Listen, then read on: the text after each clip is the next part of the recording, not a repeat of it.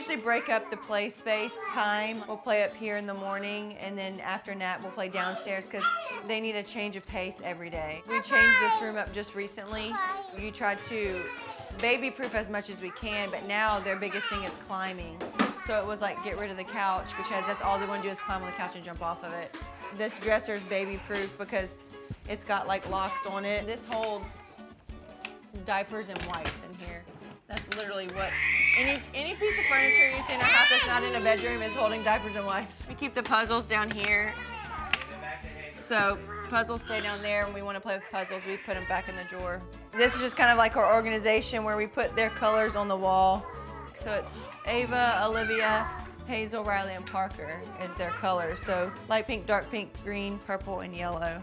Kitchen food, random box of toys. This is all our Legos. They love the Legos because when they take the Legos out, they dump the whole thing out. It's just an instant mess, and they love that. Usually we have the little reading corner over here, the books, and we have their little chairs usually kind of set up. They love books. We go through books like crazy because, you know, they make these books that are kid-friendly, hard paper books, and they will destroy them like no other. Like, look, this was like a book. It's just the cover of it, and it was a hard book. They'll just rip it. Their little kitchen area, little shopping carts. They love their table, this table and their little magnetic board over there.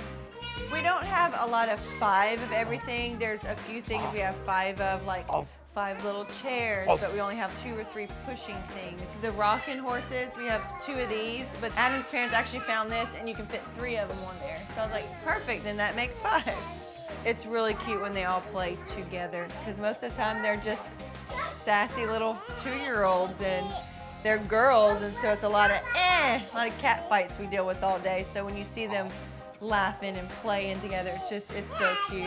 You're always like, what are they doing? When they get really quiet, you know they're doing something they're not supposed to do. What? You gonna slide?